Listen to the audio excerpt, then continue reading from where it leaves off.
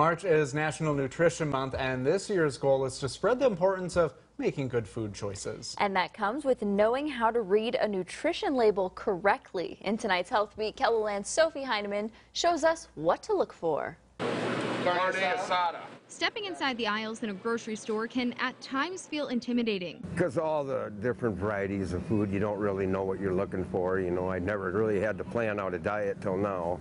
And that was just because I had to. This is something that we have to really work on. Registered dietitian Tiffany Krogstad says while it takes a little extra time to read nutrition labels, it can aid in a healthier lifestyle. People oftentimes get overwhelmed with looking at a food label and what they should and should not be reading. 110 calories. Bergman was recently diagnosed with diverticulitis, an inflammation or infection in his intestines.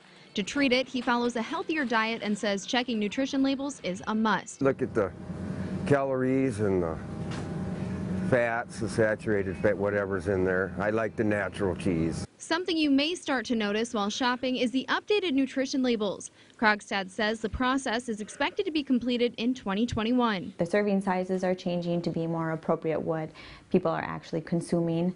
The calories are going to be more bold. The thing I like about it is that they added the added sugars. She recommends no more than 26 grams of added sugar for kids and women, and no more than 36 grams for men per day. Another thing dietitians say is important when checking nutrition labels is to avoid the ingredients Blue 1 and Red 40. While both dyes are currently FDA approved, the National Institutes of Health says Red 40 has been found to be contaminated with benzodiazepine, a chemical associated with certain cancers.